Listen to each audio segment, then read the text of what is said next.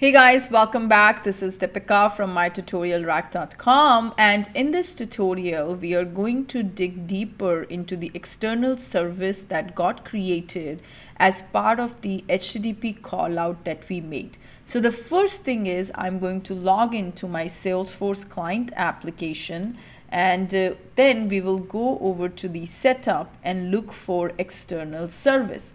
So when we created that HTTP callout, which basically is making a get call behind the scene, and we are passing the ID of the employee and it returns you the employee information, what happened is behind the scene it created an external service. And in the previous tutorial we did cover a little bit overview, but now we're going to go in depth into that external service.